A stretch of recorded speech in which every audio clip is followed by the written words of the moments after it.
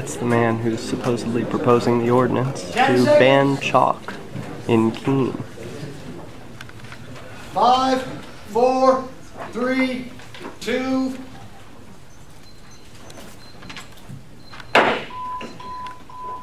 The hour of 7 p.m. having arrived, I will call to order this regular meeting of the Keene City Council and welcome the viewers of Cheshire TV.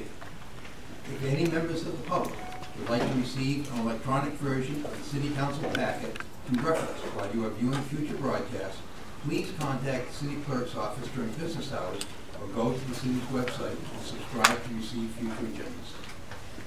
Would the clerk please call the roll? Chrissy Roberts. Here. Terry M. Clark. Here. James P. Duffy. Here. Cheryl A. Redfern. Here. Carl B. Jacobs. Janice O. Manham. Here. Robert J. O'Connor. Here. Randy L. Filio. Here. Emily P. Hay. Here. Thomas F. Powers. Here. Tina A. Shadwin. David R. Beer. Here. Philip M. Jones.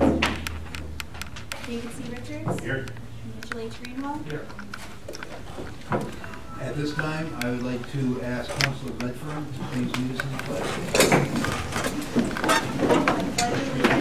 To the flag of the United States of America and to the republic for which it stands, one nation, under God, indivisible, with liberty and justice for all.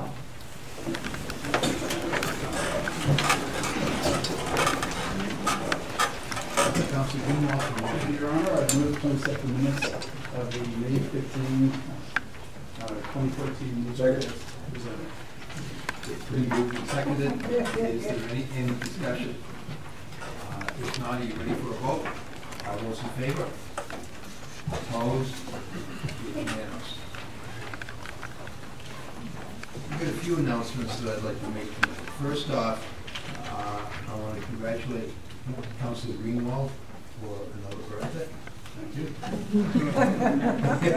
It's getting more difficult. Well, it gets to the point where you don't want to keep counting. We don't forget. And also, Councilor Manhart. Thank you. Congratulations. Lovely flowers. Thank you very much. And I know about Councilor Manhart's birthday because she and I are the same age. So.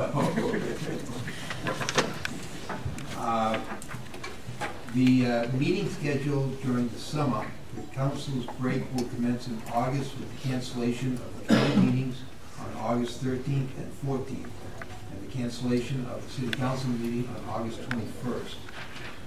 There will be committee meetings on August 27th and 28th, and the regular council meeting will be on September 4th.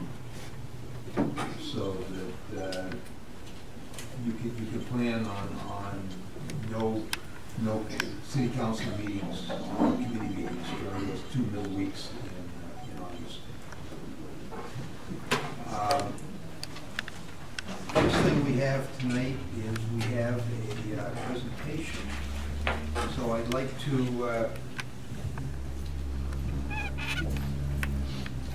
invite Eric Swope to come up.